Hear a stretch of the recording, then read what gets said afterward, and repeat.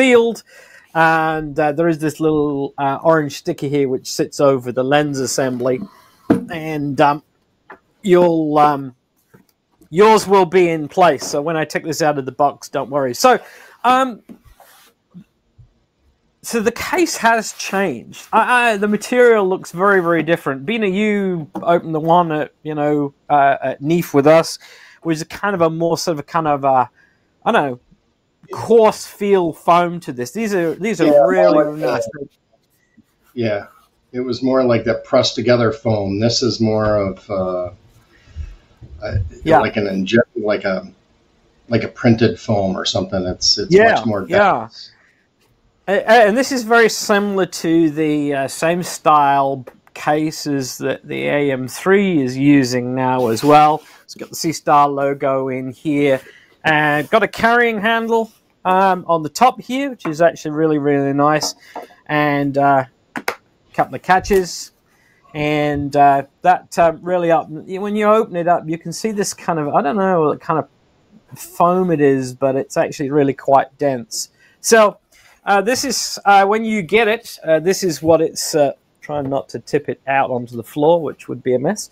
The case obviously carries the SeeStar unit, also the tripod, and it real fits quite nice. It's quite lightweight. It's only 2.5 kilos. What's that, Tyler? 5 pounds, something like that. 5.5 pounds. Roughly. Yeah. So here we go. Let's take out what you get in the box. So obviously you get the actual SeeStar unit. You get the little tripod. There's a USB-C cable in there, which we'll talk about. A set of instructions, safety guides, warranty cards, etc. And this. And I think this is what a lot of people have been very, very curious about. And also, there was this little media competition that went away a few weeks ago, which was basically how to share the filter so that basically it's included. So this has been really, really nice. And if you've seen the SeeStar forum on Facebook, you'll have seen some of the pictures that Bina, TJ, and I have taken with that filter. So that is pretty much what you get. So let's have a quick look around the SeeStar for a start. So SeeStar is a folded design. It's an f5 refractor, 50 millimeter. It is a triplet. It is a folded design, which means that the optics path runs down the case around 180 degrees and back to the sensor at the top end here. So it is actually bent round. Inside there is motor for the autofocus, so that drives the camera back and forwards. There is also a filter slider drawer, and this where there's also been some changes from NEAF. So one of the big feedbacks that TJ, Bina, and I, and you guys too talked about was the ability to add a narrowband filter, a dual band filter. And that's something that ZWO took on board really, really quickly. The filter drawer has gone from basically a UVIR and a dark filter to a UVIR dark and a dual band narrowband filter. Now, the filter itself is, I think it was 20 nanometers in HA30 and S2. If I've got that round the right way. Maybe Bina can check the specs on that for us while we're on. I think it's 20 and 30. If you have a look at the SeeStar forum, you'll see some of the narrowband images that TJ, Bina, and I have taken from that dual band filter. They've been really impressive. Actually, it's a really, really nice filter, and certainly the images I took of Eta Carina and the Carina Nebula here, using it in 5 minutes, was outstanding. Very, very clean, very, very sharp images, nice contrast. Really surprising because it's not exactly the narrowest filter in the world. However, you need to remember that we're only doing 10-second exposures here, so if you don't want to be exposing for hours, then that's probably a trade-off. Now the arm here, we'll have a look at this when we get going. In the bottom there is a lithium battery. The lithium battery is replaceable. It's on a little jumper and cable, and has a little battery box in the bottom here that you can actually take the screws off and actually replace. And that's got a runtime of up to 6 hours. Now I say up to because one of the things that the SeeStar does have, it does have a dew heater in here as well to protect you from dewing up on those cold, wet nights. I have to say, I have run this outside last week, and it was very, very damp, and I ran this outside for a few hours. When I brought SeeStar in, it was absolutely covered in ice. It was sparkling. The tripod was sparkling, and so was the case. But there was no dew at all on the lens assembly. You're probably not having to worry about that right now, Bina.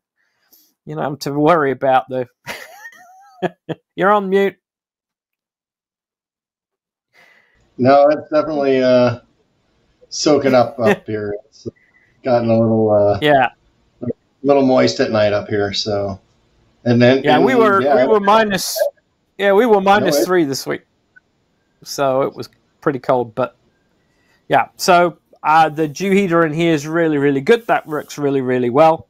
On the other side here, we have the power button and also the battery level indicator as well.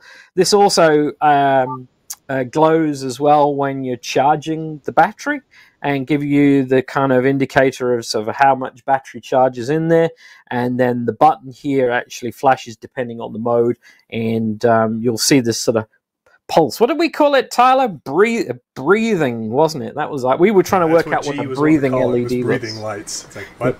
Yeah, the breathing LED, a breathing light. We actually wondered if it was something in translation, but this kind of power buttons just sort of pulse very, very quietly.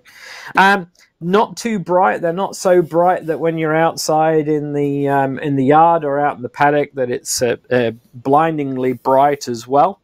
And the other little option here as well is that you've got basically a USB-C connector, and the USB-C is where you charge it.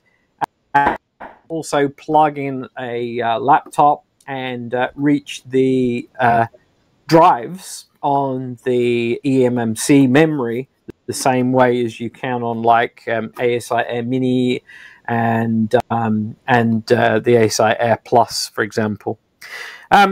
Also on the bottom is a 3/8 screw hole for a tripod. And we'll talk about that in a second. And then there is a reset button here for Bluetooth and Wi-Fi. And that's pretty much the unit itself. I have shown this off to a few people, and we had this out at our observatory on Friday night.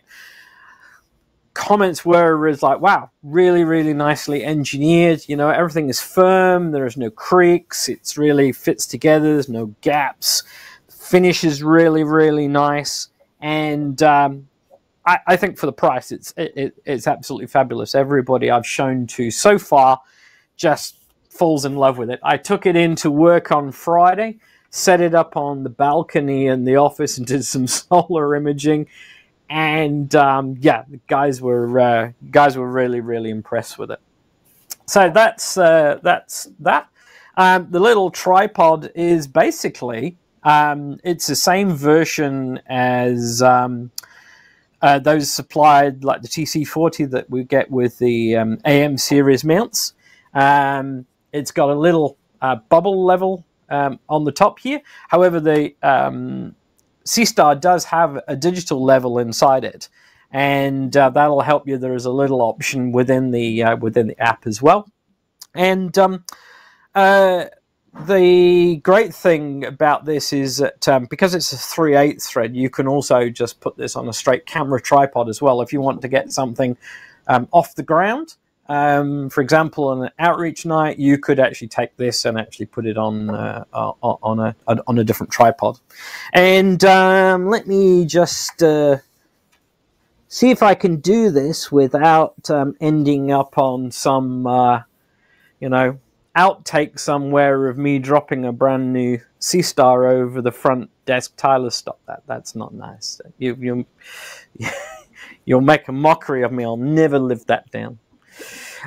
So that's the legs do extend. So if you want it taller, you can actually extend it a little bit further.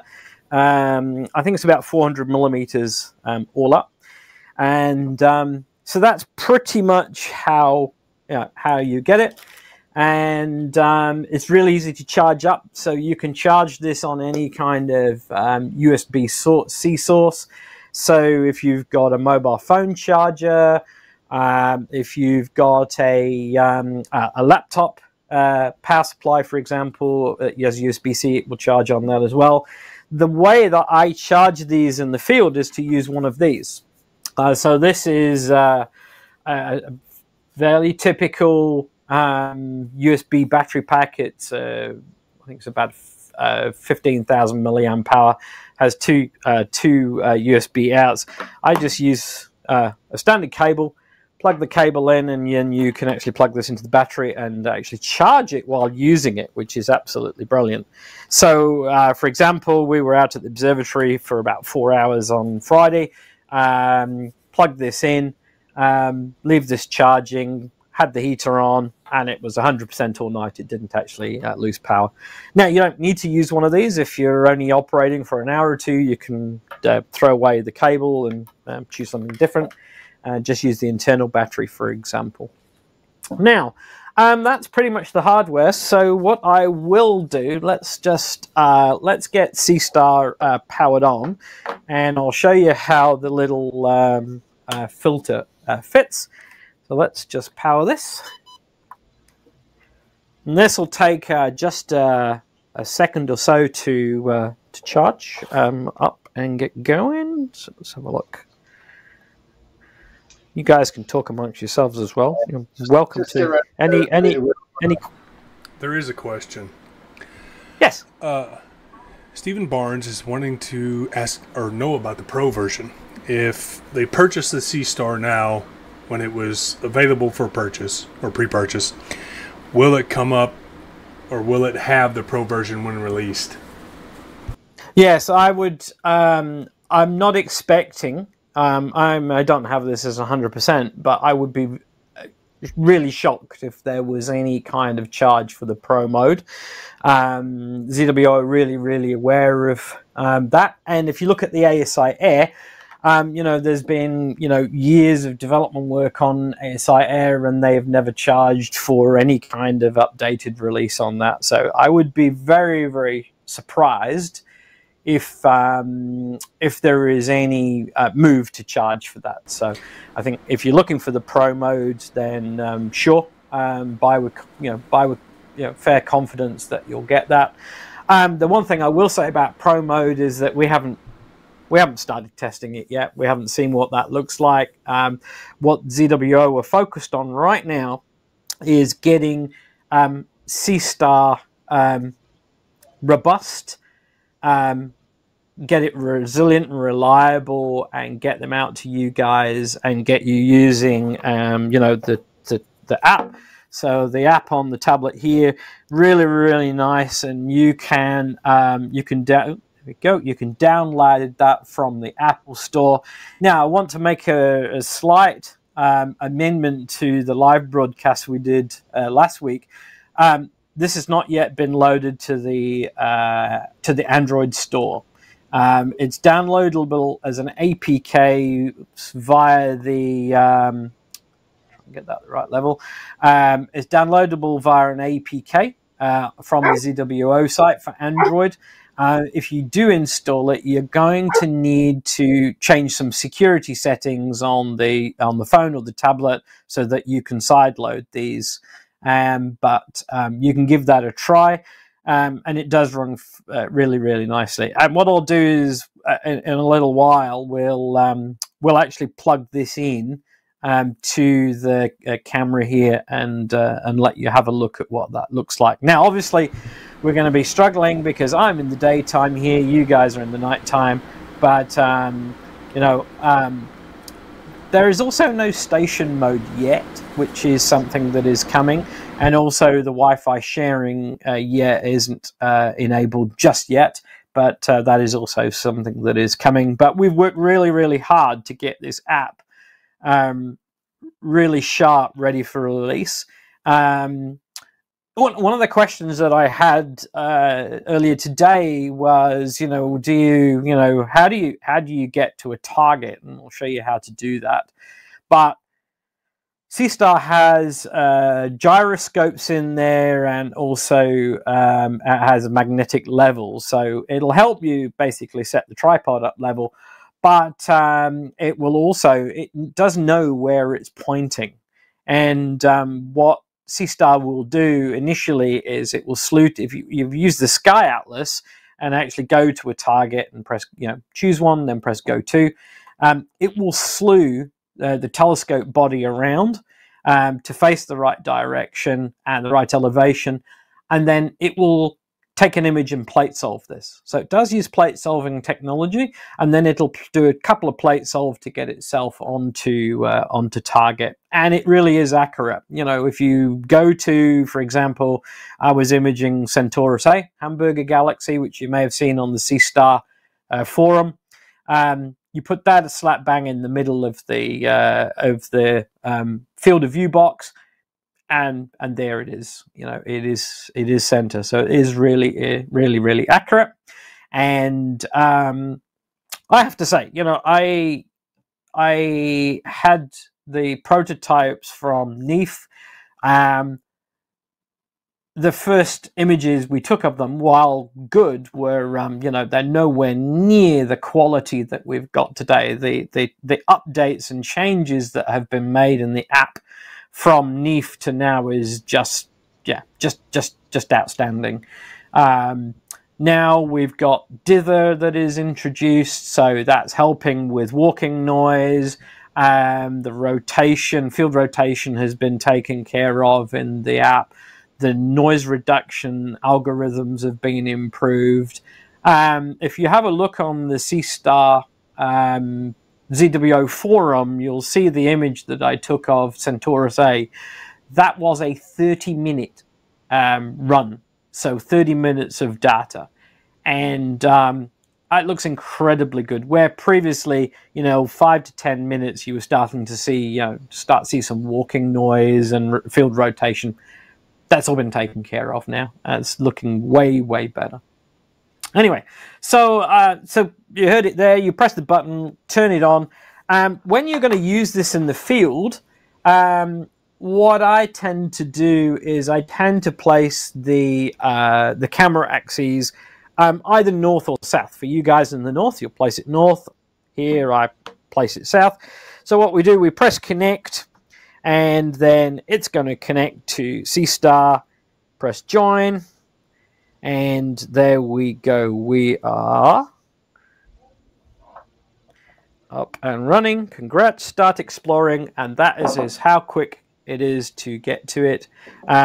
So now the screen is changed, and you've got it up in the top corner here, and you can access the SeeStar from within there to change some of the parameters around the config. And it's quite easy. So there are 4 modes, really. So there are stargazing mode. Stargazing is for deep sky work, and you can access the dual band filters, etc., from in there. There is a solar mode for sun, and that's obviously, we'll talk about that with the solar filter.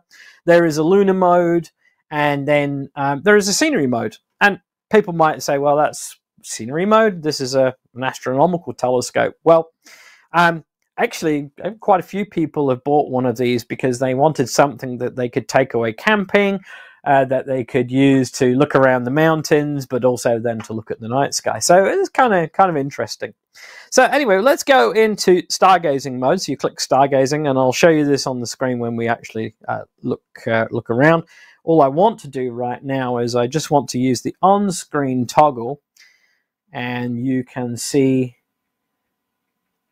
maybe not here at all, it's starting to slow.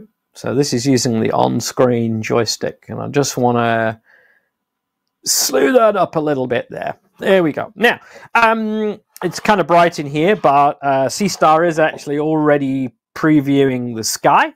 So, of course, I'm looking at the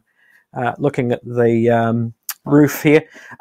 So we've got basically a 50mm lens in there, and it's a triplet.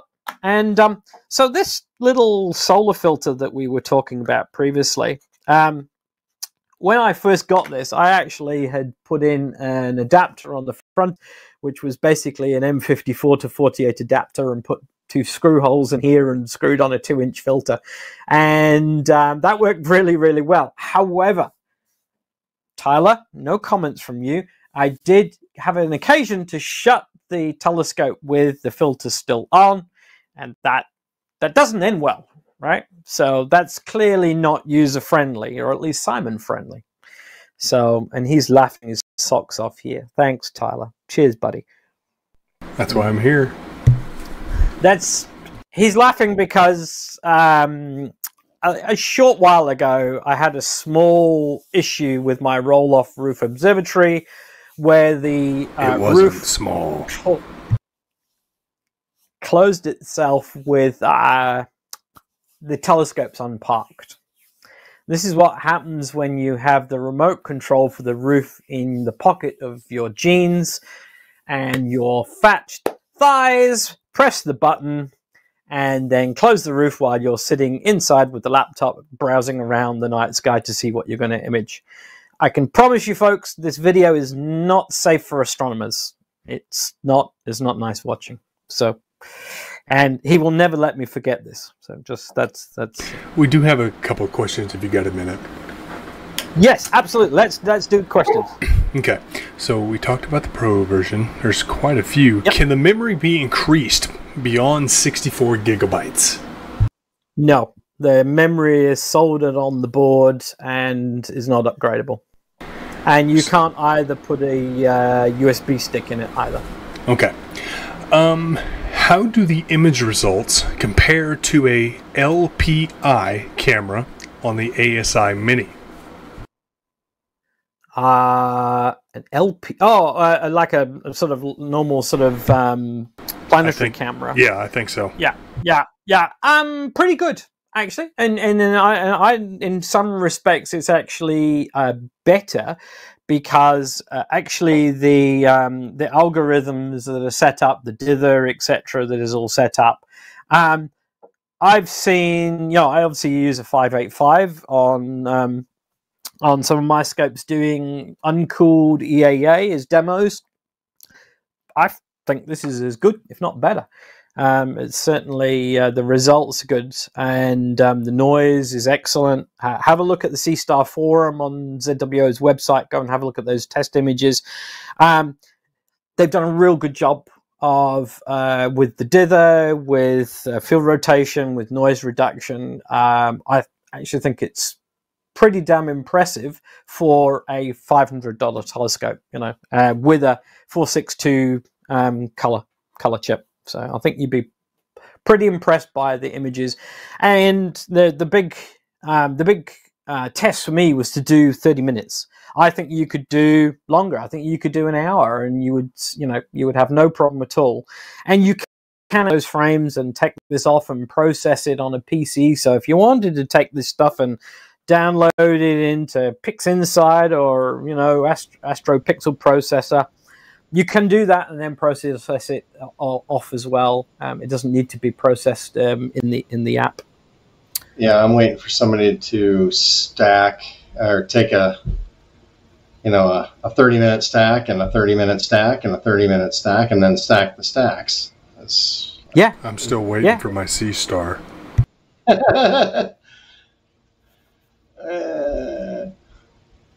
You'll get yours. Oh, that's that violin. The world's smallest violin. You got me covered. Good.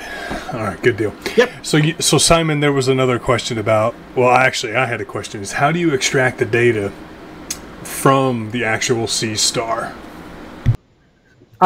You can do it the same way. So you can log in via Wi-Fi, or you can connect via the cable.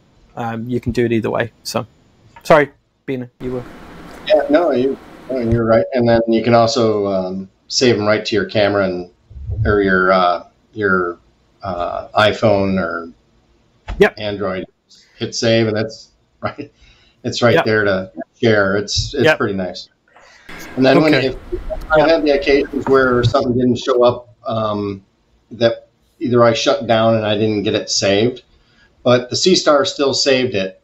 You just have to enter in through the computer, connecting in through the PC. Yeah. So these are actually saved on the. Those are the actual tablet, not actually on the unit. Yeah. Does the app prevent the screen from sleeping, or do you have to actually set the screen to non-sleep? No, you need to set those within the tablet, because that is a tablet driven setting. So what I've done is gone in here and turned off screen lock, and same in my ASI Air, Android tablets as well. I just turn those off. So you will need to go into the settings and turn off that screen sleep mode. Can the SeeStar do flats and darks? No, you would have to set up and do flats manually if you wanted to take flats. It does take darks. When you get into the imaging mode, when you actually start that imaging run, the first thing it does is actually take darks there and then, so that the darks match the temperature of the unit, and they actually are saved and then applied internally. It doesn't take flats.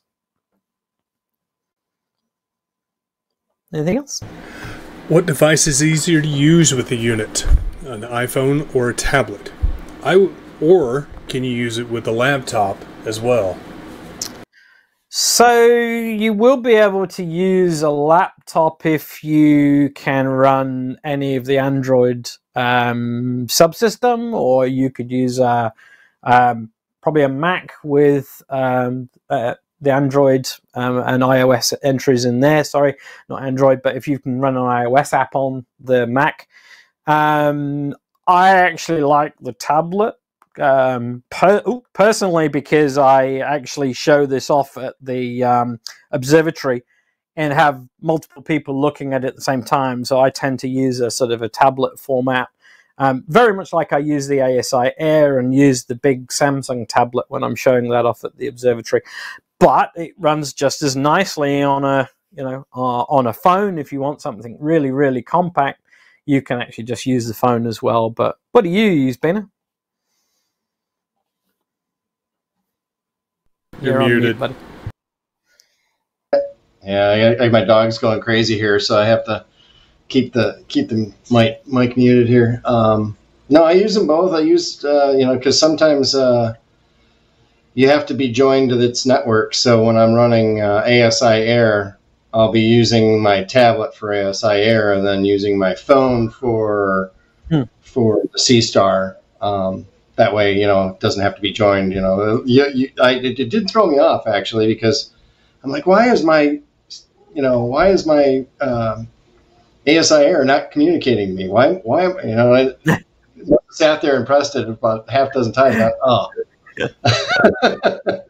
So, but yeah, no, I use both, and they all work great. Everything's been seamless. Like when you hook up to your PC or Mac, it'll just act like another drive. You can go into it, see your files, so it's not like anything else. It just Yep. looks like another like going into an ASI Air, really. And it's the same, almost the same kind of platform.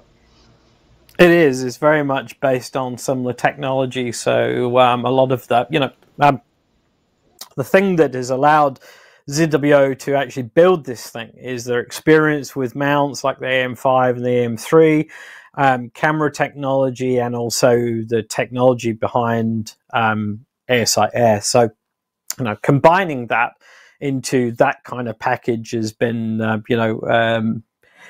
I wouldn't say easy, but the components that ZWO have are already there. It was just integrating this into a smaller space. Yeah, that was definitely, it has a look and feel to it that is similar to ASI Air. And that's really, there's a good reason for that. If you are a newcomer, if you learn SeeStar, you can then move on to an ASI Air, and it will look very similar. If you pick up an AM5 or AM3 mount, the ASI Air app looks very familiar. The idea is not to keep throwing learning curves at you. The idea is to build something that SeeStar looks and feels like a lot of the technology that you're going to see on Studio, ASI Air app, and and continue on that kind of look and feel, so that as you grow and learn, it feels familiar. There is a level of familiarity with it. So cool. Any more? Okay. Yeah, questions? they just keep coming. They really do. Yeah, keep which is great. throwing them. Yep. Let's see. Where was I at? Yeah, we want to get through these questions and get. Are the darks downloadable with the light frames for later processing? Yes. Yeah, they're stored away on the drive. Okay. Can you join the SeeStar to my home Wi-Fi network, kind of like a station mode? Not at this point. That is a feature that is coming. Okay. Definitely. That's something I need because I don't like sitting out in cold, especially when it's -3. You poor kiddo. What about the sun? I know you got a sun filter there. How does it track the sun? Yep. How do you point to the sun? Give us a little demonstration of that, would you? Yeah. Okay. Let's look at that. So let's come out of there. As you go back to the, that's the only thing that SeeStar does not stop you doing is pressing the close button. Solar mode is on the bottom here as well, so you can click solar mode and enter solar mode here. The first thing it's going to go is warning, Will Robinson put on the filter. So the little solar filter here is actually really, really nice. It's actually a little sort of plastic housing with a solar film. Now, I don't know what this solar film is made of. Probably Mylar filter. It's an interesting one because the image is quite orange, unlike a normal sort of white light filter. Yeah. So, and that literally just pokes on here. Now, there is something that I've discovered, and I don't know whether Bina, you've discovered this. So, in the top of this little handle is a little hole.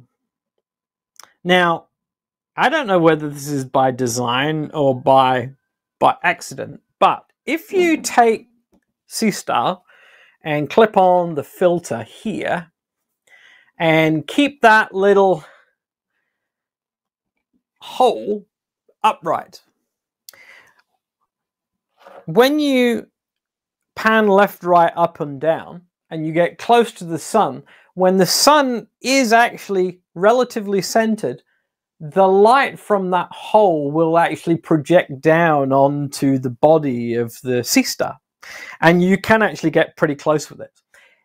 I would say, though, if you are going to be a regular solar viewer and you don't want to have to mess around trying to center it, then perhaps you would want to invest in a Sol Finder, and then maybe command strip that to the top here. It's something we have talked about to headquarters, maybe do this as an accessory. But if you do actually put that on the top, and if you look down it, it does project a line down the SeeStar. So once you've done that, it says basically, are you ready? Installed and shooting. It then goes into solar mode, and then you can then start to move around the telescope using the on-screen joystick. And pretty much from there, you can basically center the image, and then you can press this little icon here, which will actually sync the mount to the sun's position and start tracking and actually start just following the sun. I've actually found it stays very, very well in the center of that image once it's running. What's your experience been? You're on mute again, buddy. Yeah, I know. I was going right there. No, it was great. Yeah, for Solar Center, I mean, I left it for like, I think 2 hours and came back, and it was still pretty darn close. I mean, I was impressed. I was hugely impressed.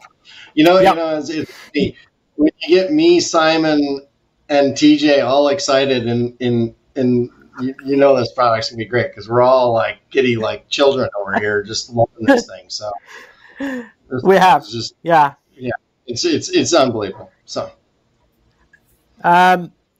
the other thing in here is that you have access to autofocus as well, and you can also press this little exposure button, and you can actually change the on-screen exposure, etc., so that you can actually lighten or darken the image. However, I would say in auto mode, I've been really impressed with it. I hardly have to touch this. It's usually pretty damn good.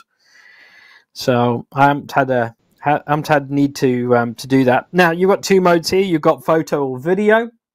If you click video, it'll actually take a video and actually store it on the tablet as well, so you can actually get that to that and actually download that.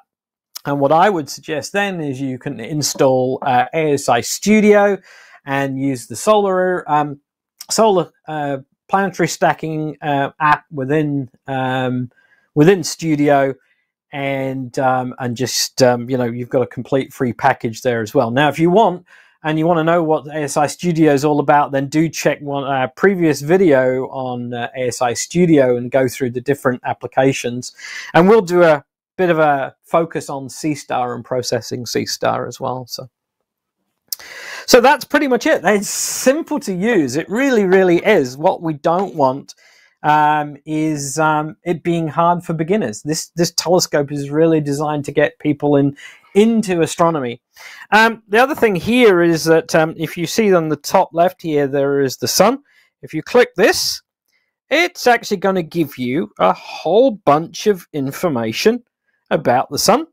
It's going to tell you the visibility of the sun, where it is and when it is, and the current coordinates. So the RA, the declination, the alt azimuth of that object as well. So this really, really is great for the kids if you want to educate them, if you want to grow their knowledge about the solar system and our skies above us. All the objects in here have this, so you can go in, actually read something about the object as well that you're looking at. So real great tool for outreach as well. 2 minutes instruction. I gave the tablet to the kids at the observatory on Friday night, and they were away. So really, really good. So that's solar mode. It really, really is that easy. Lunar mode is just the same. Once we get a moon back, then I'll have another go at some lunar astrophotography again. Unfortunately, the arrival of this in the last week coincides with new moon, so which is absolutely unheard of. It's been clear here for 2 weeks. Well, I don't have anything. Yeah, whenever when is new astrophotography gear ever aligned with a clear sky and no moon? Never. Usually it's a full moon and then it's it's raining or yeah. Cool. So there and then of course, sorry, Tyler. Oh, I'm sorry, I didn't mean to interrupt you, Simon. So there's a couple people that are curious about rotation extent to stop a power cord from twisting. Can you limit the rotation on the SeeStar to keep it from twisting cords? Okay. No. So what I do is the one thing to note is that SeeStar won't keep rotating all the way around. If an object is on the other side of the meridian, it knows not to go past that. It will actually swing around and go the other way, so it won't tie itself in knots. So it is kind of clever about that. It won't just keep rotating around, and the reason being for that is it does have cables inside of there as well, and you don't want to be wrapping those into knots either. So, jump into different products. So the Dwarf 2, almost the same, just different. It has the ability to do EQ. Can the SeeStar do equatorial? Not yet, and I'm not sure whether that will be something that will come later on. However, I'm not actually sure I would miss it. If I can do a 30-minute exposure with no rotation and no walking noise, I'm not sure what an equatorial mode would give you. I mean, you could, it's 10 seconds, 10-second exposures. It's 10 seconds to limit the, obviously the heating in the camera and keep the noise down. But for a 30-minute, I challenge you, go and have a look at the ZWO SeeStar website and go and have a look at the Centaurus A image that I took over 30 minutes. If it doesn't impress you for a $500 telescope, taking 10-second images, I don't know what will. But it was amazing. And the fact that all the filters are built in as well is absolutely great. So I've been real impressed. Okay, couple more. Can you tell the SeeStar how many subs to take and it stops when it reaches the number, or do you have to keep watching your screen until you're satisfied with the results? Yeah, it does not yet have any kind of plan mode or any kind of auto run modes, etc. Maybe in the pro mode, but certainly in the manual mode, then you are literally just going to have to set it up and then let it run. Well, I don't know about you, Bina, but I've been absolutely amazed at what you can achieve in 5 or 10 minutes. I've not found it necessary to do, hours of subs to get to get a good image. No, it's pretty. We're all excited, man, because it is impressive, man. I right out of the this is great. So yeah. Go and I keep saying go and have a look at the ZWO forum for SeeStar. Have a look at the Amiga Centauri image that I took. I nearly fell off the chair when that was done. That's 5 minutes long, and the stars in there are beautiful. The core isn't blown out. You can see definition all the way to the center, and beautiful image. I've shown a few people of that, and they're just stunned that it's just 5 minutes. So yeah, I'm pretty impressed. Pretty impressed. Any more? Come on, Tyler. Throw the questions. Come on. Okay. Come on. Can you do a time lapse from the solar mode? Last one. So you got time lapse. Does it have a dust lens cover? And what about a mosaic mode?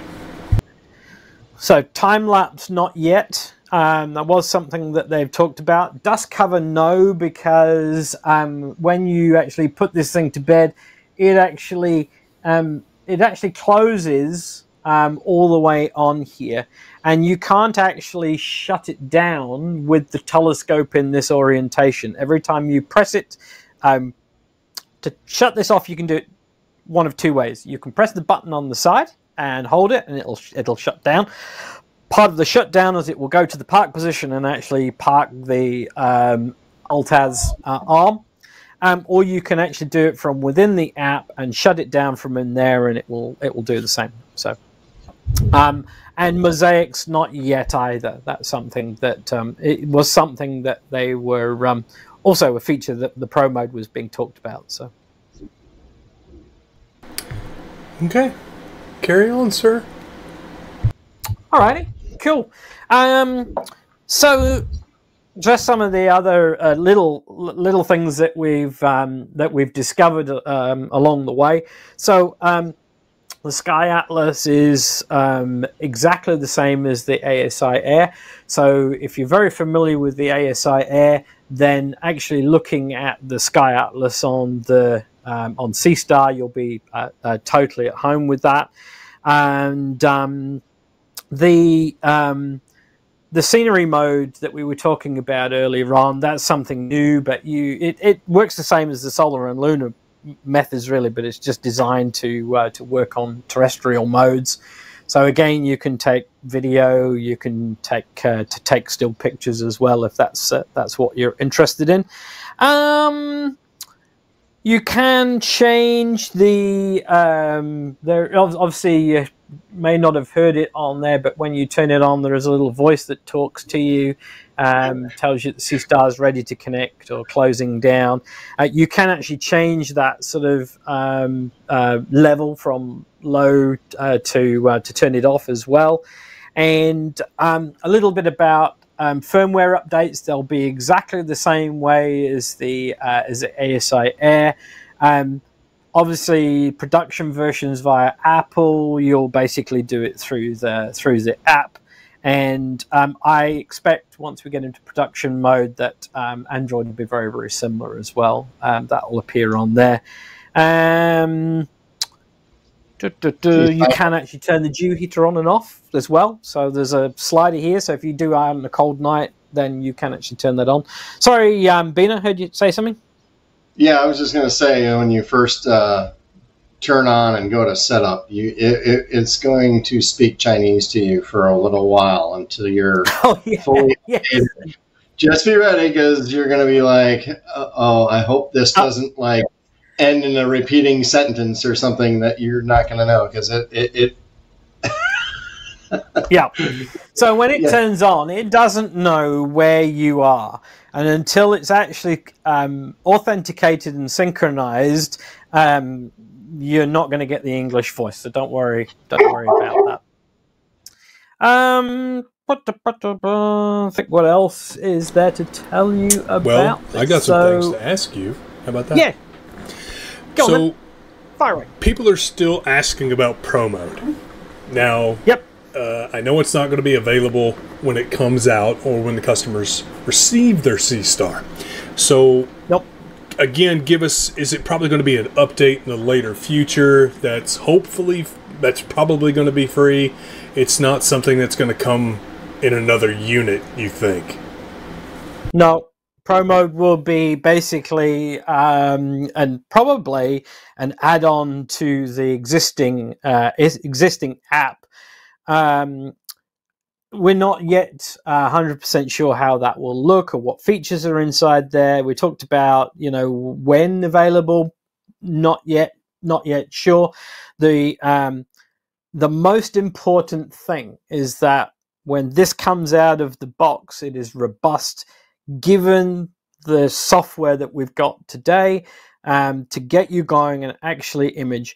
And particularly if you're a beginner, the last thing you need is a troublesome app. I get there is a lot of astronomers are really keen to get access to more advanced features, play with the exposure modes, have access to deeper parts of the app. Plan modes, auto run modes, these kind of things. Station mode will be definitely part of the standard install. That's definitely something that we need, and that will definitely come as well. The other piece of functionality that we were talking about was the ability for one person to drive the telescopes, but to share the image over Wi-Fi. And that was also something that the team is still working on. So I think, and I keep reiterating this, let's get it robust today. Make sure it really, really works and works really well. Well, from what I've seen in the production unit, it's night and day from where we were at NEAF, and that will run really, really well in the first months. The team will continue to add features as we go along, very much like ASI Air. So I think you'll see regular updates to this. And the one thing that ZW are really good at is actually listening to your feedback as users. And as more and more people use these, there'll be more and more ideas of how to use this. One of the questions that was getting asked at NEAF was, so what about, crowdsource astronomy, getting multiple telescopes sharing the same objects, asteroids, for example, or comets. Absolutely, that's something that ZW are really keen on, and we'll be looking at that as well. That's definitely something we've been talking about even this week, actually. So, yep, that will also be coming. So what you get today is going to continue to develop. It needs some patience. We can't deliver everything all on day one and satisfy every single want and desire that astro imagers have. And I think it's fair to say that when we originally looked at SeeStar, I don't know. I didn't think that astro imagers would be that interested in what we're offering here. What I've got on the table and actually using is really exciting, and I actually think it's really, really great fun. But there is a limit, to what it can do on day one. But certainly, for sure, they will continue adding in this, and the Pro mode will look quite different. So. It was like the ASI Air. The ASI Air gave you the basic functions of imaging, guiding, and it's evolved into an amazing piece of hardware that gets anybody going from the novice almost to all the way to the advanced stages of astrophotography. Absolutely. And that's the thing that I'm the exact same way. I want everything. I want it all there, so I don't have to mess with it. He does. But I have to listen to this every day. Yeah, but at least, well, I can't say too much. I can't remember to power on my mount to work. Anyway, back to the stream. I didn't say that. Well. So, Dennis Rogers wants to know, can you pick an object directly from the star atlas and go to it, or only pick it from the list? Nope, you can do it a number of ways, and I'll put this on the screen in a minute. So you can use the joystick, zoom around, go to an object, and choose that. You can choose it from the sky atlas by scrolling around, pinching, zooming, and then going to an object in there. There is also the night's best targets as well, so that'll also tell you, best galaxies, best NGC, best Messier, etc. on that list as well. So you can actually choose it in different ways as well. So there's multiple ways of actually getting to a target.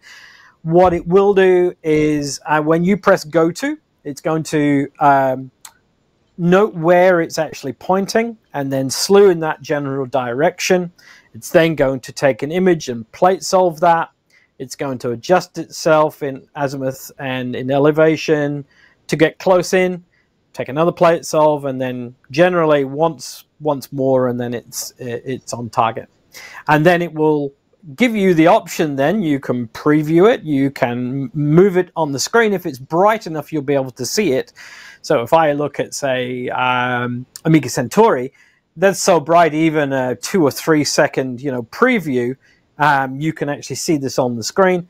You can use the on-screen joystick just to nudge it up, down, left, and right to center it where you want, and then you can hit image enhance, and then it'll actually start to do an image run and actually start to collect the image frames. First thing it will do is it will start taking some dark frames, and then it will actually start to collect the data. So it takes about a minute to collect those dark frames and then actually start to image. And then basically it'll run like that, tracking, keeping that object and the stars centered until you say stop. Okay. What about GPS for location? Does it pull it from the tablet or phone that you use, just like it with the ASI Air? Comes from the tablet and the phone. Yeah. Okay. Yep. Are there any user service available parts, culmination or replacement parts, or is it if it just comes in foobarred, or if I kick it, drop it, my kids get a hold of it, do I still have to contact CWO warranty group? I have to say, I had the most bizarre help desk ticket this week where a guy said my AM5 was in the garden and next door's dog got in and attacked the hand controller and the cable. Have you got a spare? I was like, okay, that's woof. You know, when that happens. So yeah, he was really sort of upset. I was like, okay, that's different. So in terms of spares, we've not yet looked at this as to what user spares will be available. I would say, there is going to be someone who wants to get into this to see if they can change filters around. First of all, the filters are square, they're not round, so you won't be able to find filters off the shelf to swap into something different. So that's going to be a challenge. The optical box and filter drawer is all sealed as well, so it's going to take some major surgery to try and take that apart. And of course, once you do that, then you're on your own. And we'll definitely have things like batteries, but I don't think that you'll need them. The one thing I have asked the headquarters to stock as spare parts, filters, the solar filter, because I can guarantee this is going to get left behind, dropped in, paddocks, dark fields. Well, parks. Not only the only thing is, since that's not a glass filter, the thing that you have to be cautious of is puncture holes. Yes. If it gets a hole in it, you can please do not use it. Please take care of your equipment. If you puncture that filter, get a new one. Don't look at the sun until you get a new one, so you don't ruin your perfectly brand new SeeStar. And please, when you go to look at the sun, please make sure that before you've slewed anywhere near the sun, that you've got this solar filter on. There are no smarts in here to make sure that you are protected from stupidity. So you need to be taking care of yourself before you slew to the sun, that you've got that efficiency. Is there not a warning? However, it's not going to fall out. It is quite tight in there. Is there not a warning when you slew to the sun? There is a warning when you go to the solar mode. There is a warning on the screen that says, have you attached the filter? And so you can't just go into solar mode and actually start. But what I don't want to do is people to start. You could actually say, be in deep sky mode and actually slew there before you've actually gone into that solar mode. So you just need to be a little bit careful. I would hate to see somebody, destroying their camera by forgetting. I agreed. What is the IP rating for SeeStar? Oh, that's a good point. That's a good point. I'm not actually sure. Is it on the website? I do not think so. I don't think it's 67. Maybe 65. But certainly, if you're outside operating on a night, we'll have a quick look and see if we can find it. It'll be on the SeeStar spec page. Okay. Certainly being outside. So this case is actually a kind of double lip. and it does actually fit really, really well. So if you're outside and you actually have dew on there, it's not the water. Any sort of dew is not going to get inside the case. The other thing as well, there is no electronics actually around the edge of this. So even if anything does get in, there's nothing on the side here to actually get in either. But if you do leave it at the side and your home sprinklers go off, or next door sprinklers go off, and that's happened to a few people with some imaging gear, then yeah, you're going to be in a bit of a trouble. But we'll have a look and see if we can find out what the IP rating is. We'll put that in the comments of the video, because I can't actually recall off the top of my head what that was. I know we've discussed it, and I know it is recorded somewhere. We'll have a look for you. Okay, so next one is, does it have an LP filter and a dual filter already? No. Okay. No. So there are three filters in there. One is the dark filter, which is used for calibration frames. There is a UVIR filter, which is just used for broadband targets. So if you, and these are switchable, by the way, so, you know, you can swap these as you like. It's not going, oh, that's a broadband target, so I'm only going to let you choose a broadband filter. You can actually swap these on screen.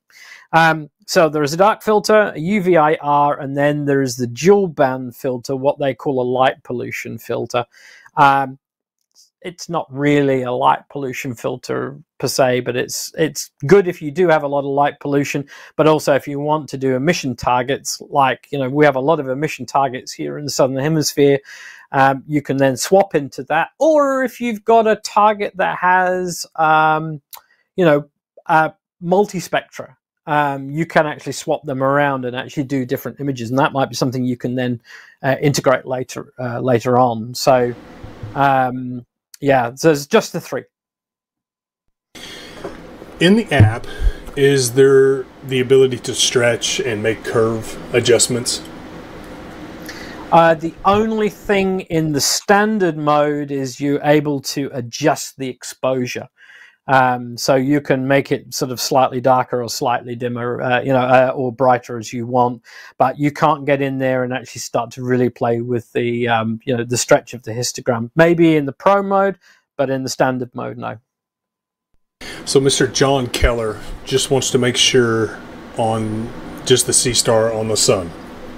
You manually aim the SeeStar at the sun or the moon before it will start tracking.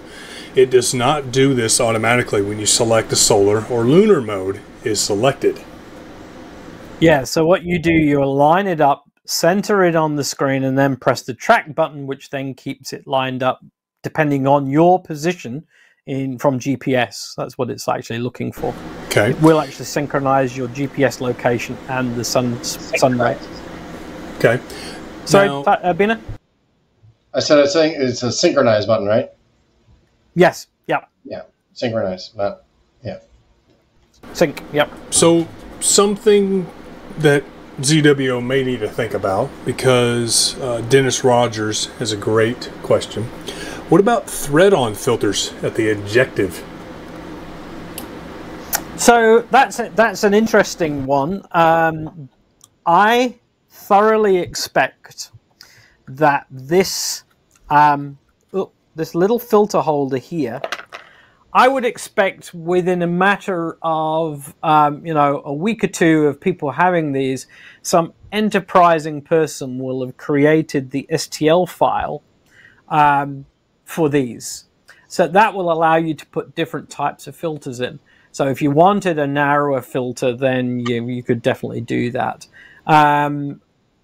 And this holder doesn't look particularly difficult to replicate. It's only a, you know, it's a diameter with a little you know, a little handle on it. So I did actually put you know, a filter holder on the front of it, but that did actually require me actually, you know, modifying the front case of the SeeStar, which is not something I would recommend to your brand new SeeStar. So I'm pretty sure that there'll be some very enterprising people that come up with something in here to actually start to insert 2-inch filters based on a little push-in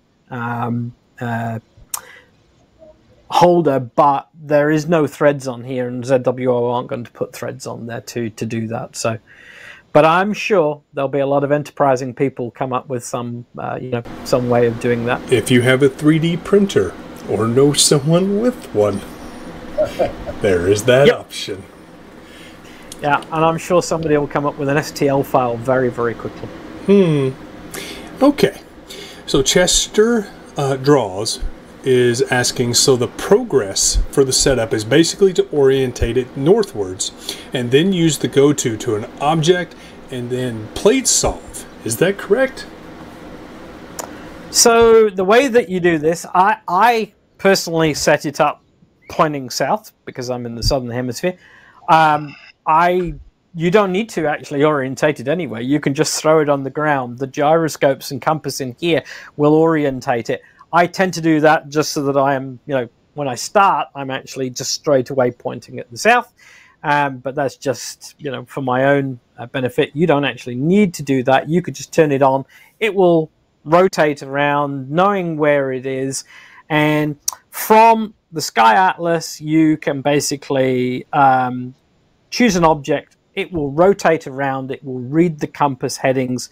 It will read the elevation using the inclinometer, and then it will plate solve automatically itself. You don't need to do anything around, choosing an object and then going in and plate solving. The one thing that you will want to do is to initiate an autofocus. If it looks a little off in terms of focus, then you can just run that autofocus yourself manually. There is no part of that is auto in the capture process. To be honest, it's something I do very occasionally. If I change filters, I tend to do that, but even changing filters, it doesn't change the focus much in my experience. What have you found, Bina? What's been your? Yeah.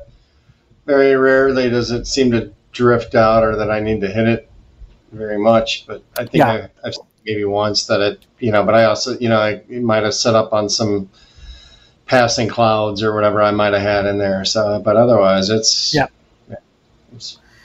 been pretty spot on too as the focus point on it too.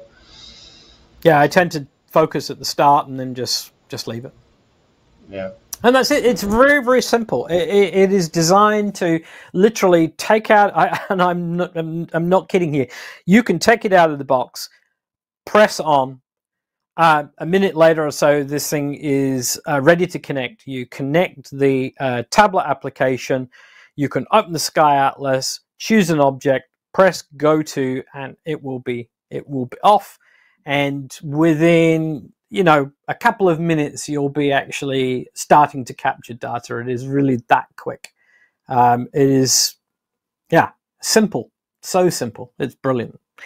And and look, there are so many different, types of these digital telescopes, on the market. The one thing that I've noticed about them is that they are slightly complex to set up. And even one of the guys that came to the club on Friday had a Dwarf 2, did not seem to be anywhere near, and that's not throwing rocks at Dwarf, but, this compared to setting up the Dwarf seemed, quite different. Certainly he was, whether it was him or whether it was the Dwarf, but he was, having to set it up and mess around with it. And, I pressed the button, connect, choose an object, go to, slews, plate solves, on target, press image, and it's running. It really is easy. So DJ, he's curious if we'll be doing a video on using the SeeStar for the 2024 solar eclipse, on how to take a solar filter off and change any settings during totality. How to video the event from end to end. Now, unfortunately for Simon, he won't see it, period. Sorry about it. But thanks. Where I'm located, or let me rephrase, where I'm hoping to go is where it's called the Crossroads. Explore Scientific has an event set up for the annual and the total. we have a wonderful professor that's here at the local community college, has land in Lakey where the actual totality and the annual will cross, literally straight overhead. Now, if I acquire or buy a SeeStar in time, I can try to set that up. But it also depends on if I'm allowed to go. That's the other thing. If not, then I can try to set something up here where I'm located in Arkansas. It won't be complete totality, but it will give you the basic premise on how to do it. Let me rephrase. Simon will show us some of the settings that we can use here in a second. We'll have him broadcast it on the screens. That way everybody can see on how it works and go from there. So, Simon, I'm quite sure TJ will be doing some tutorials for this as well, for sure. Yeah, that is true. Yeah, he is Mr. Solar versus me. Yeah, he is Mr. Solar. Will the SeeStar have a community to live stack multiple users at a given target live?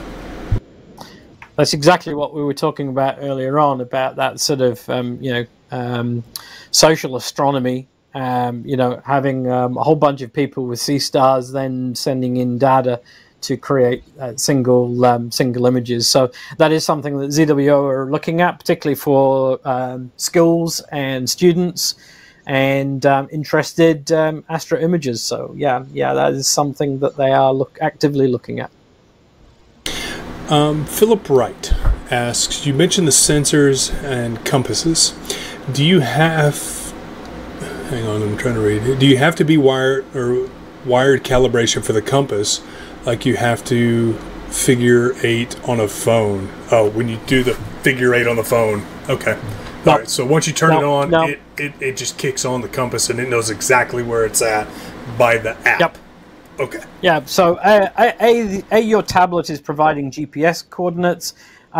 There is an inclinometer in here, and the app will tell you whether your SeeStar is level and help you level the tripod, depending on the ground that you're on. When you actually go to an image, it starts to rotate. It knows where it's pointing in terms of that compass, and will get close to where it needs to be. There is an inclinometer in here so that it knows the elevation of the arm, and will get you close to where you need to be. Then it takes an image, plate solves that, fine-tunes it, plate solve, fine-tune, and then gets you onto target. So you don't need to start sort of doing figure 8s and to get the calibration in the compass. Can you do those dance moves again, please? There it is. Okay. Mr. Keller is asking, when you had to use the dew heater, how much did that shorten the observing time from 6 hours? Okay, so actually not a huge amount, believe it or not. It started to, obviously the battery started to discharge faster. I would suggest you're probably down to maybe 4 hours if you have the dew heater on. But this is where this comes in. So, if you take this cable, plug it into here, and then if we turn that around there, if you take the battery pack, strips, you could even do command strips on the back of that and attach that to the back there. Yeah, right. Yeah, you could do. When it all move and so. Yeah. Cool. So you can actually do charging while you're in the field, even if it gets low with a little portable battery pack. It's now charging, and on the screen the app, the charge indicator has gone green, and you can see the charging symbol, and that will actually start to increase. And what I did find that is in this setup with the battery pack, and even with the dew heater on, it was still actually charging the battery and not discharging it. So that's actually quite good. And you can keep charging it as much as you want using the battery pack. So this is a 15,000 milliamp hour ones. I didn't even dent this in 4 hours at the observatory. So, but how does it do in the cold? because Dennis brings up an excellent point that most battery packs don't like cold. Didn't find any issue with this one at all. It was sitting on the ground and it was still pretty good. This is actually, I need to get another one of these because this is actually the battery pack out of my heated jacket, and I felt a little cold on Friday. SeeStar was nice and toasty, but I wasn't, so I need to get another one. Okay. I like my heated jacket. Don't mock me. You're little. It's cold out there. Yeah. It's winter. Put some meat on your bones. Anyway, ASCAR Astronomy. We will have totality in Russellville, which that's about an hour and a half from where I live, and that's Donnie and Donna. If you didn't know, Simon. Hey Donnie. Hey Don. And Mason is wanting to know how the planets look through the SeeStar. So I have to say that this is not a telescope for planetary. So on Friday we did have a look at Saturn, and it isn't very sharp. It's too small a focal length for one, and so you end up with just a very, very fuzzy. I looked at Saturn. Yeah, you could see it was Saturn. It's got a ring, and you could see some moons off it, but it's not as sharp as you using a full blown long focal length telescope. Sure, you can see it. Sure, you can see the moons, but it wasn't fabulous. Much better on the moon. If you're interested in imaging the moon, this thing is sharp. It really, really is nice, and you can get a full disk image of the moon and get some really, really good features. Now, the one thing I did was actually took a video off this and then chucked that into the ASI Studio package and actually stacked it in there, and that was really, really nice. So since I plugged that in, we've gone up 2%. So it charges reasonably quickly. So okay. So I would say, if you're looking to do planetary other than the sun or the moon, which are good size, then it's not really gonna float your boat, to be honest. What about car jump starters as a battery pack for charging? No, because you need to be USB voltage. So it's not 12 volts you're looking at; it's just a USB voltage. But if you can find a USB 12-volt USB charger, some of these car battery chargers also have USB outlets on them. So if it's got a USB outlet on the charge pack, for sure. If it's 12 volts, then you're going to need some kind of intermediary to get to a USB 5-volt voltage. But these things are dirt cheap. They really are. And you could take one of these in your pocket or in a backpack, or even what I do is actually chuck it in the bottom of the case and leave it in there. So then you don't have to forget it, which I did one night, taking it outside. But you can, any 5-volt USB supply that's got a, amp or 2 outlet. I think the outlets on this thing are 2.4 amps or something like that. So, but it's more than adequate to charge this. What about a fast charge? Will it have the capability of that? No, it doesn't have fast charge, but it is fairly fast in the way that it charges. So I'm now up 4% on this since we plugged it in. Okay. So it's pretty quick. It is pretty quick. So do you have the ability to show your screen on your camera? That way we can. Yeah. So are there any before we swap over? Is there any more questions about the hardware, tripods, anything before we swap? Not that I'm noticing. No, I believe I covered them all off. So if it does change, I will let you know. Let us swap over. I need to jiggery around here a little bit. Now this is going to be a test, folks, because he planned this at the last minute. Shush. Jiggery. Jiggery. I don't know why Getting we jiggery. get jiggery. Jim Jiggery, Jim Quiet Jiggery. the gypsies. Quiet The gypsy. gypsies. Wow. I'm insulted. Get jiggery with it. So, Beaner, what have you found with the SeeStar to be possibly the most troubling straight out of the box? Anything? You know, I think the solar at first, but I mean, that was really, you know, just because it's not, you know, it doesn't have the programs to auto center on the sun. So it was quite a bit off. But I mean, really, I just slewed over to its general direction and I found it within 30 seconds. Really, nothing else is really thrown me off on this thing. Okay. I mean, like we've all been loving this thing. I mean, every morning we all get up and start throwing images out, and we're just perfect. So, folks, me and Frank are going to go way off the screen. That way you can just focus on the SeeStar and all in its glory. Simon, real quick, how is it to or with wind? Is it susceptible to tipping? No.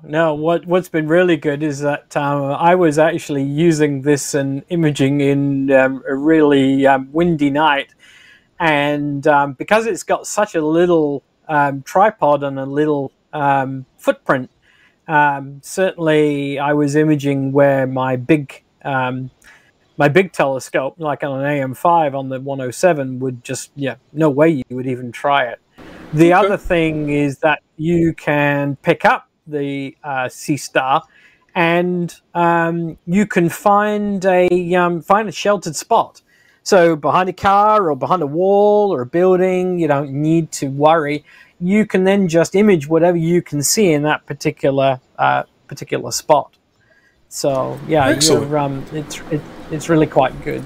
All right. So you have the screen up, so you can go.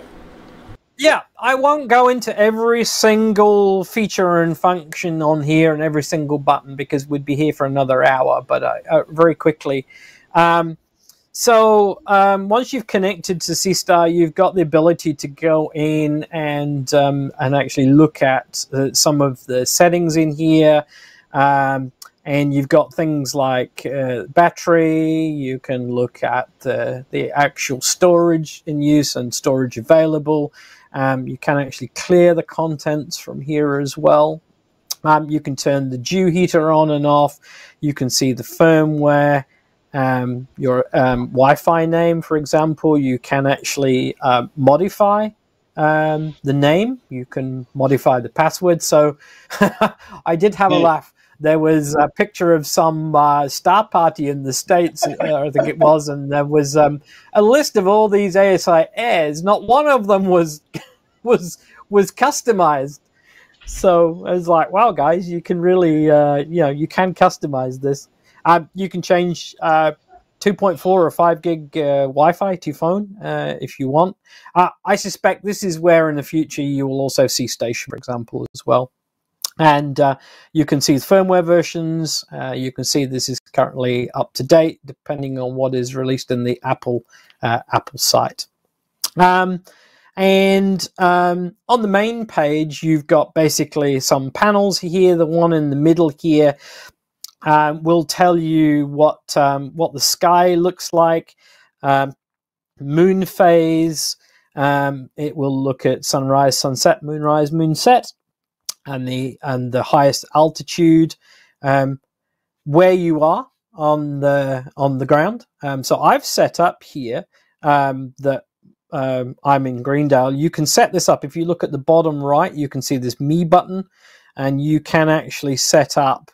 I've not actually logged in here. You can actually set up on the map and set up where you are, and you can set up a profile, for example. Under here also is language settings and some bug feedback as well, so that you can send in reports too. So, and you need to log in to send these, so that's easy enough. But I've turned off the network here. So that's all on the front page. You can also see the weather on here as well and what kind of visibility they've got. You've got the different modes here: stargazing mode, solar, lunar, and scenery, and then the best targets and also recommended. You can go in here and choose, night's best, for example. I think so. That's I think it's also important, sir.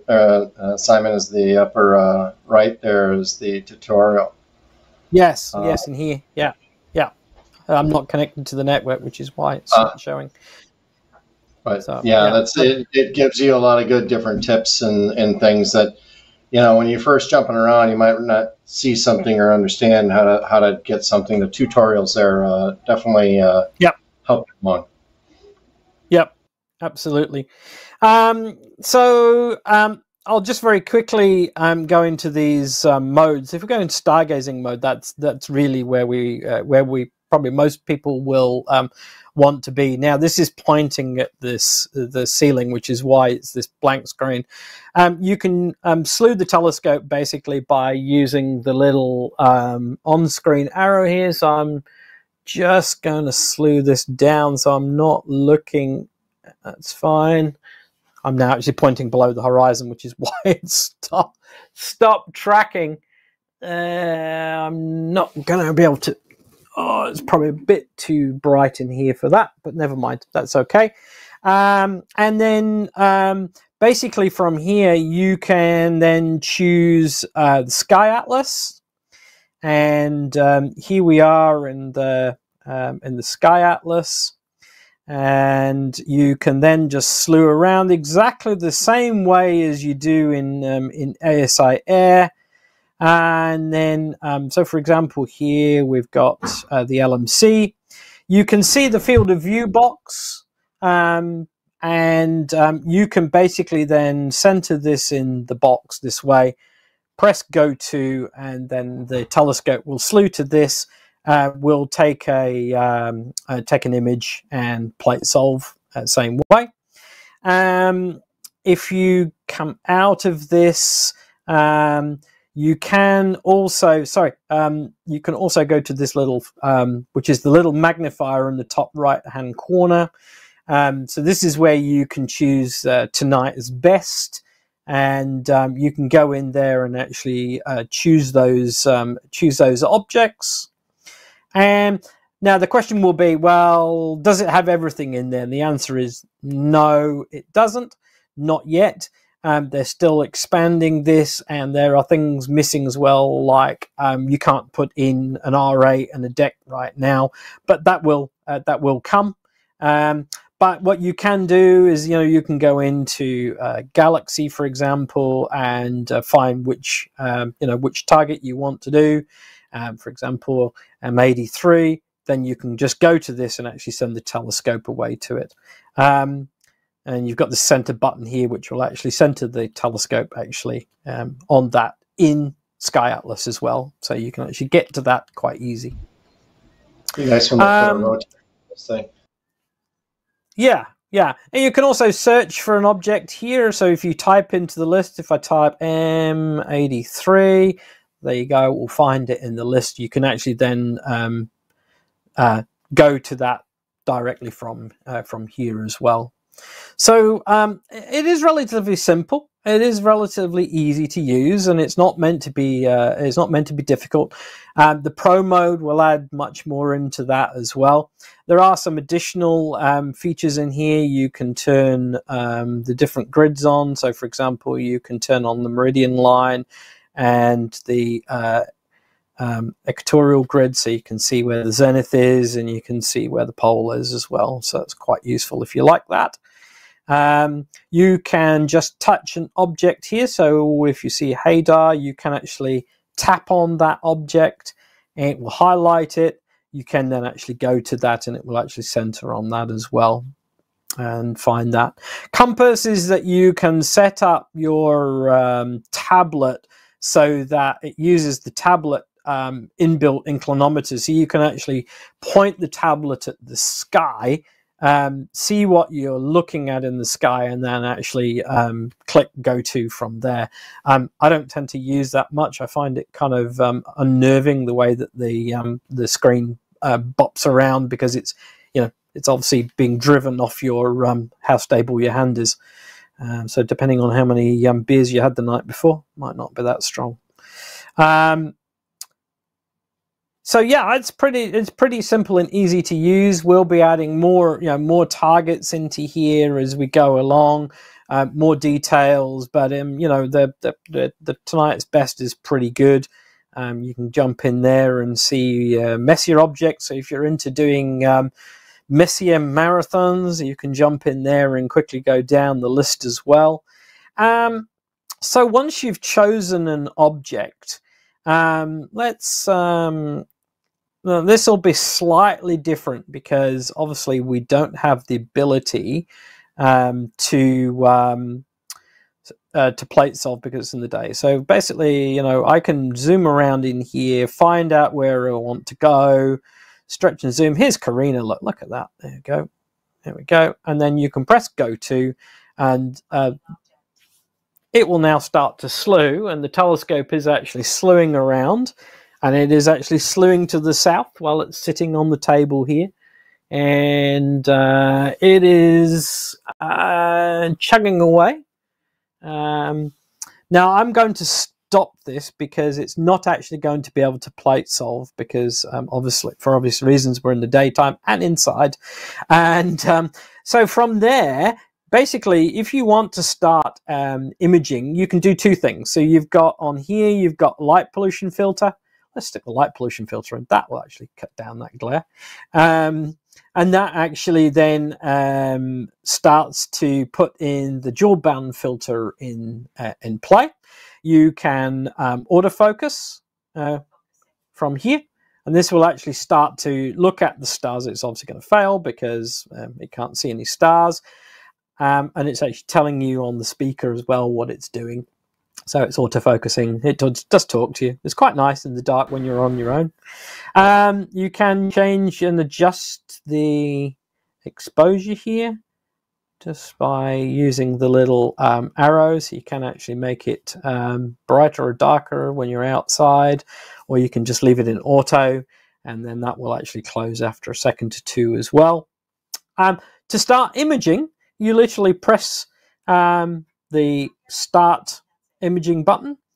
It tells you preparing for image enhancement, and now it's going to start actually collecting dark frames. And you'll see here that the percentage will go up where it's preparing. It takes about a minute, and what it's doing here is actually collecting dark frames, getting ready to image.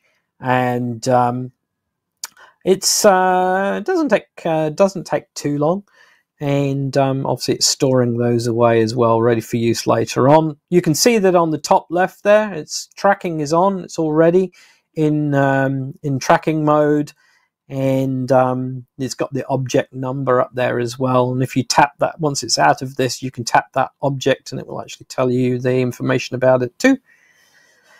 Nearly ready. And then it will actually start.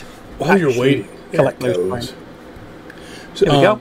There are now it's actually questions. You can see the counter is there. Now it's going to fail because it's not going to be able to see any stars.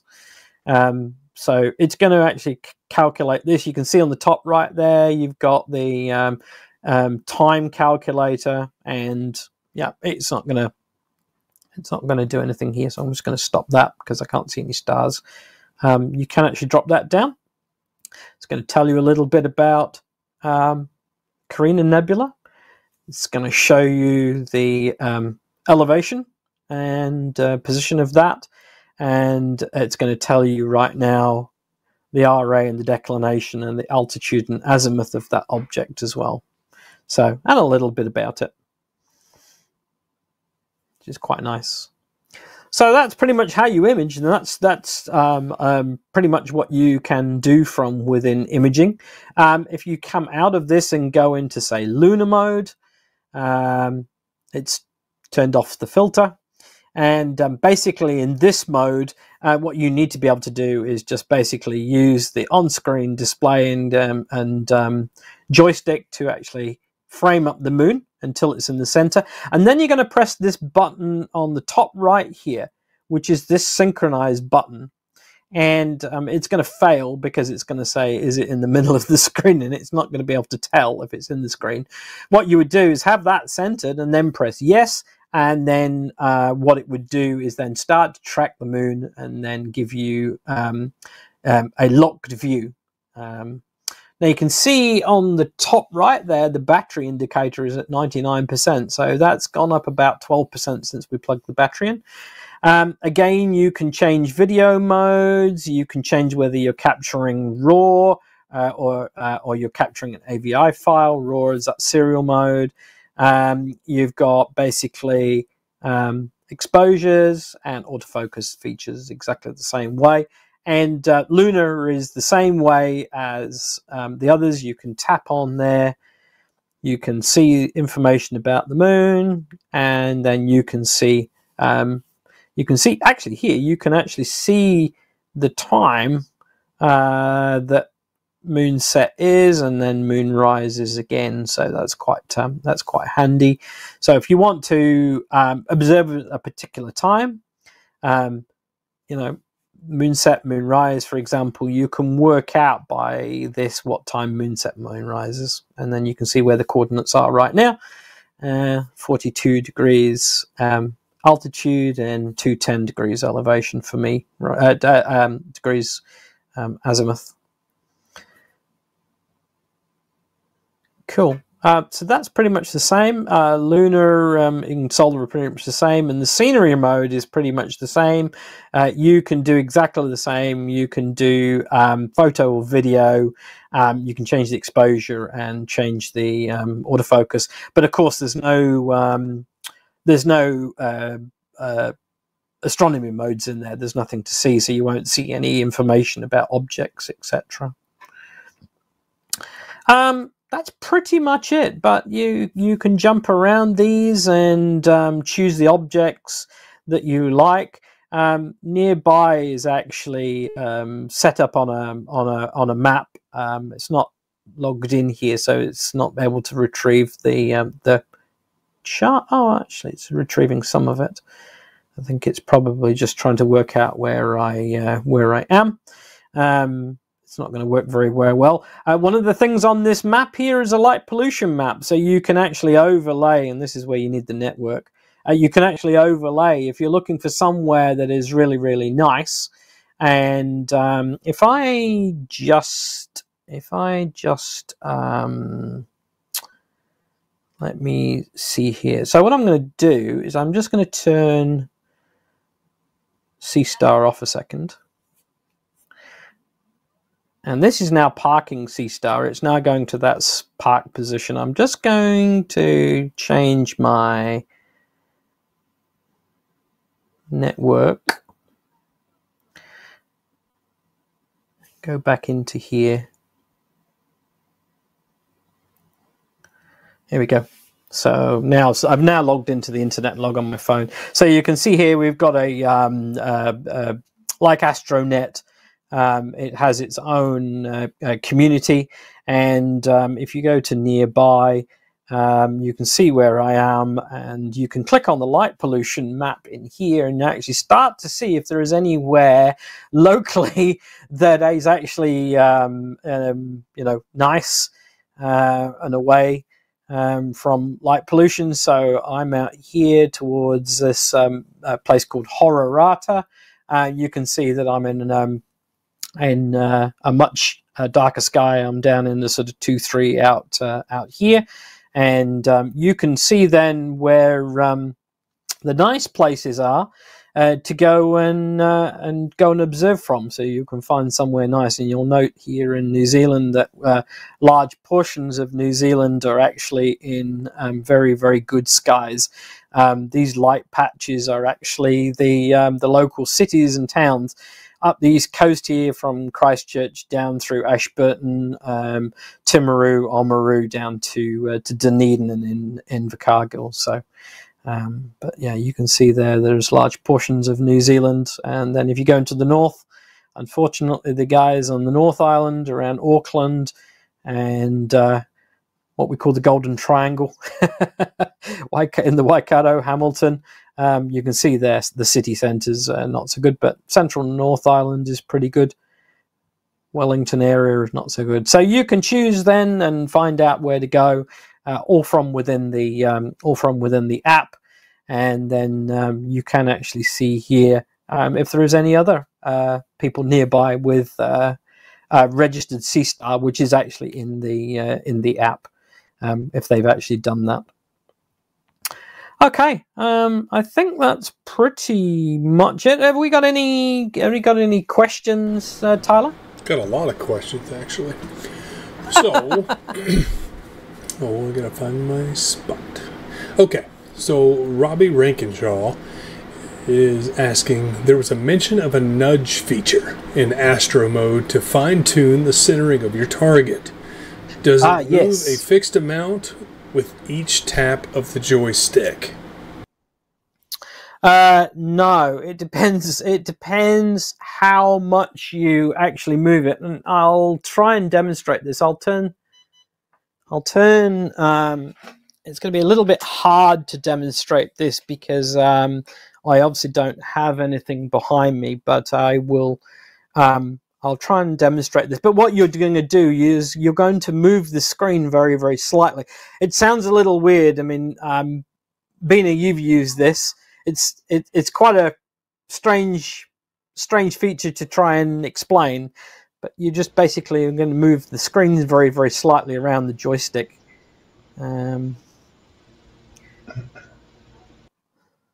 He's probably on mute. I think so. No. I can't see you. I'm only looking at the screen here. So.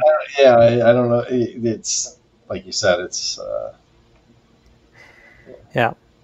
So what you can do is you can basically move it this way, and this is a kind of a fast slew.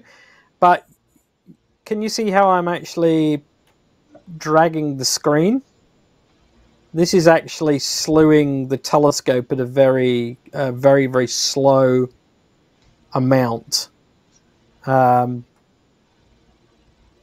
This is what we mean by this sort of nudge feature. So you can zoom, around the sky using the joystick, using the center. The slower, the closer into the center is a slower slew. Then if you want to really nudge it, you can just drag the screen across here very, very slightly, and that will actually just nudge it onto target. It's more intuitive actually on the sky than it is actually sitting here trying to explain it. Cool. Any more? Does it really create a completely stacked footage? Because that's what they said about the dwarf as well. But unfortunately, the dwarf doesn't do that. It's finding objects, but with bad quality no matter what. So obviously people do stack. So the question is, does it really create a stacked image? And there it is of the Carina. I'm so jealous. Yep, that is a stacked image. That is a 30 frame stack, and that is actually just captured straight off the SeeStar. That is no processing, and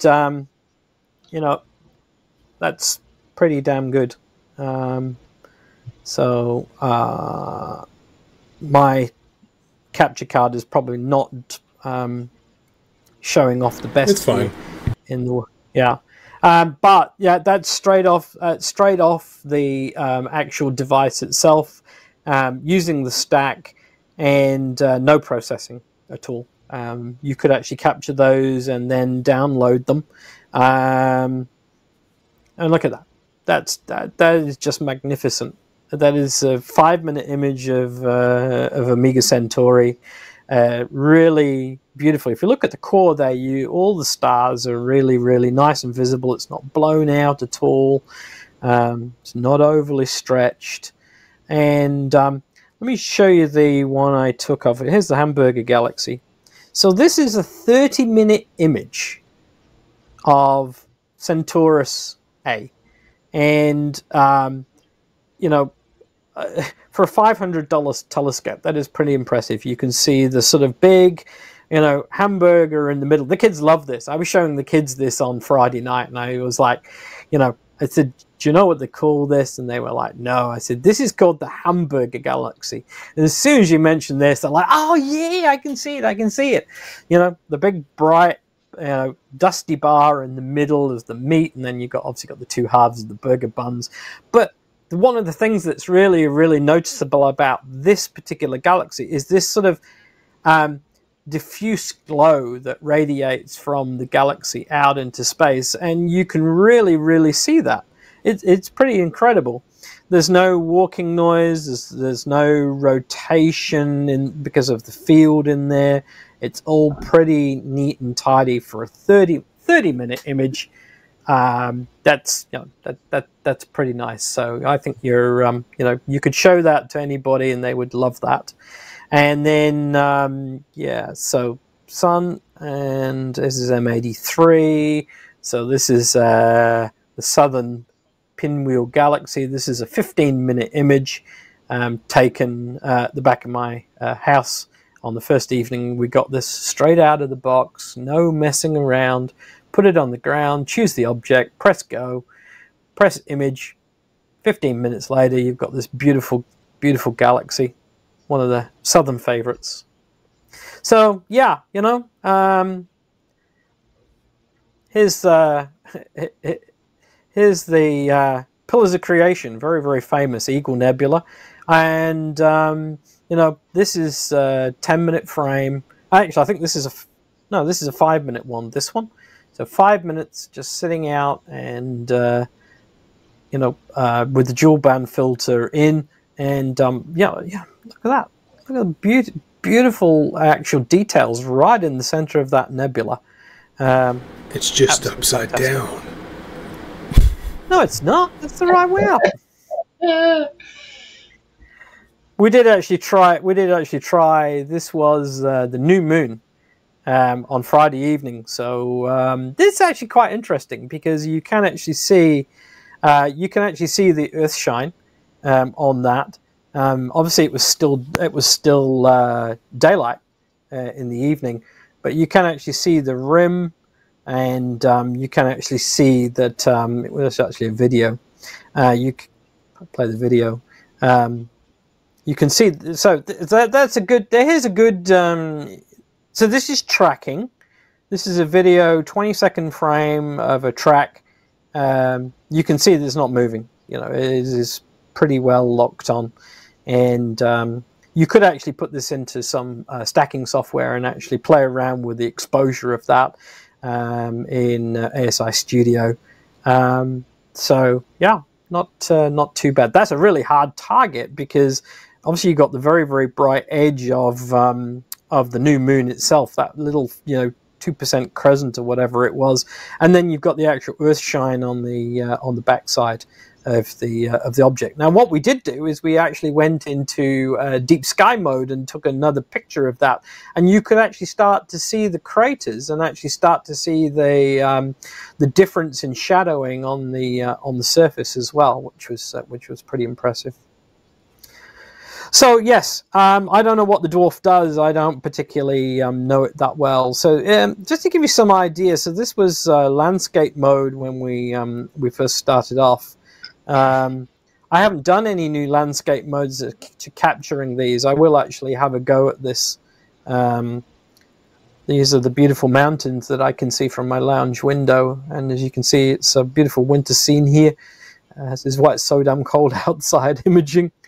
And yeah, these were the original ones. So if I go into this, you can see, while it wasn't too bad, there was actually some, you know, it was actually some noise, and you can also see some walking noise in there.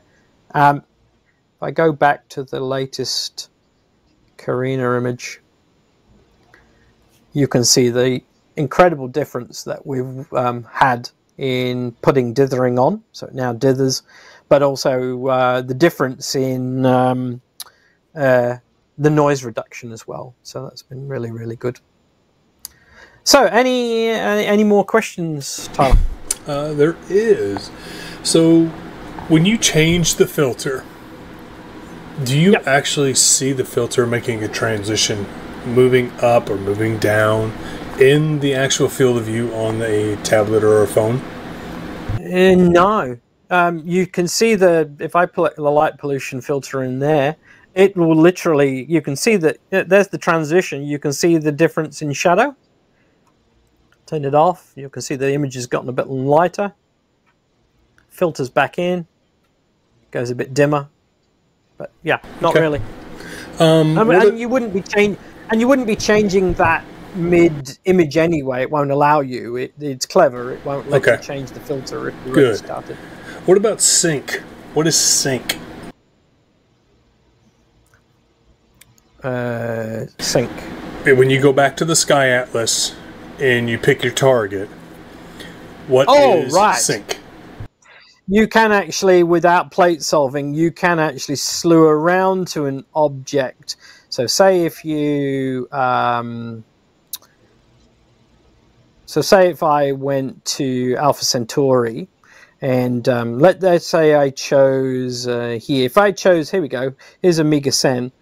You could actually press sync on this. You can see it's got NGC 5139. It already knows what that object is. Without doing a plate solve, you could actually press sync button. It will actually synchronize the location of the telescope to the object without a plate solve. Of course, it's not as accurate as a plate solve. So that's what that's for. Okay. What about traveling? Now, I know it depends on the airline for carry-on luggage because it's a battery. Now, most airlines you can, with carry-on, you can carry lithium battery. Is that correct? Yeah, I think it depends on which airline you are, but certainly, for example, I actually checked this in on my check luggage on the way back from the States. It traveled in there fine. I didn't actually have to carry it by hand. I think individual airlines have very, very different regulations about the carry-on. I know that the team coming from China, from ZWO, when we came to NEAF, really had a big problem. So they actually had to check theirs in and take the batteries out and all sorts, but mine just went just normal luggage. Okay. How do you set up a 5-minute stack? Do you select the frame 10 seconds per, or is there a timer?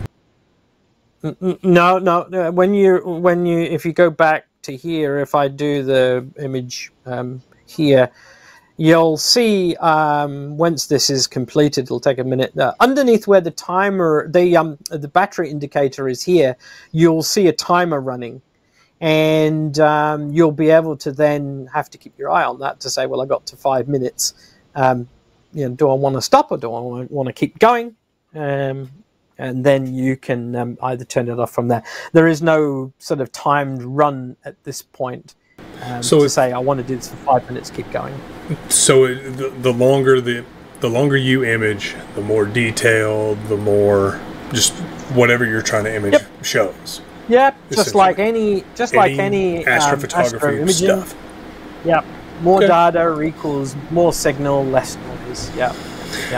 Well, cool. And one of the things that I was interested in, obviously, was about walking noise, and obviously, if you start to get field rotation because you are using an alt-azimuth mount, you can start to get field rotation where you actually get rotation of the image because you're using an alt-azimuth and it's not tracking the equatorial rotation, sidereal rotation. So here we go.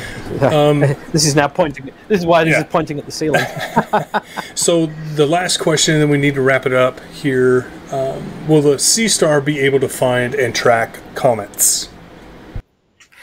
That is something that they're looking at. There is a cometary database in the ASI Air, and that needs to be transposed into here.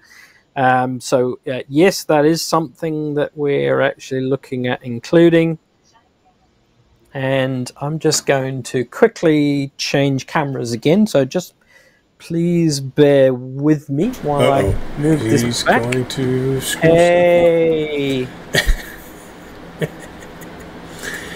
So cool. I hope everyone got a chance to see what they pre-ordered, and I hope it was everything that they wanted. Again, I'm still waiting for mine. Oh my, he's honestly broken record. Like broken record. Broken record. Broken record. Bob Waterfeld says, "Don't close the roof." Oh yes. Yeah. Don't close the roof. Don't close the roof. Yeah, that's really bad when it does. Don't that? I'm struggling to get my camera back up. Well, it does happen. Oh, here we go.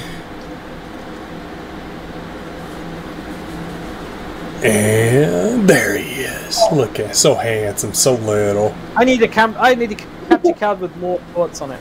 Well, you're getting there. So, do you guys have anything, or do you want to tell these wonderful people what to expect, when to expect? Because that's also been a question. When am I going to get my SeeStar that I pre-ordered? Now, I know some companies have them, theoretically, in their inventory, but when will they ship from ZWO? So there is a few people that the dealers have a demo unit with them. It is not yet on shipping, but the inventory is in production. We're not far away. I don't know the exact date, but certainly, it won't be that far. I would say a matter of weeks rather than a matter of months, but I don't actually have a physical date. I did try to get one, and nobody would tell me. So I think they're just a little bit worried. Just want to make sure that this actually works right. Correct. It's not far, that's for sure. So the fact that we've got production units, Bina's got one, TJ's got one, Tyler didn't get one. Oh, did I say that out loud? I am sorry. You are mean and short. If you look at our videos at NEAF, you'll see that it is like, little and large. I can tell you, when this guy gives you a bear hug, it's like, being squished. What was the Arnold Schwarzenegger and the Danny DeVito movie? It's exactly what it was. Twins. Yeah, twins. Yep. Twins. We look like twins. I don't, please. As much as that movie. But anyway, guys, I hope you are satisfied with the wonderful presentation that Simon has given us. Let's see, hang on, Dennis. We'll do lots more videos. We'll definitely have more videos coming, and as soon as we get more information. I know the other thing that people are desperate to know about is Don't you dare. We'll do a video on this. Oh, you don't have one of these either, do you, Tyler? I am the low man on the totem pole, folks, and this is what happens to people on the totem pole. We'll have some information on this soon. This little baby was hung up because of this, but this is very, very close to release, so there'll be a focus back on this very, very soon.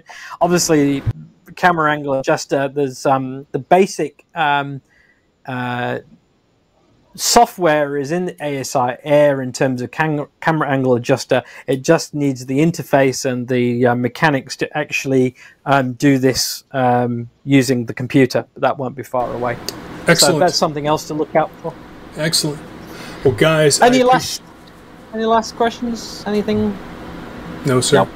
Your time has been Thank you very, very much, remarkable. guys, for joining me.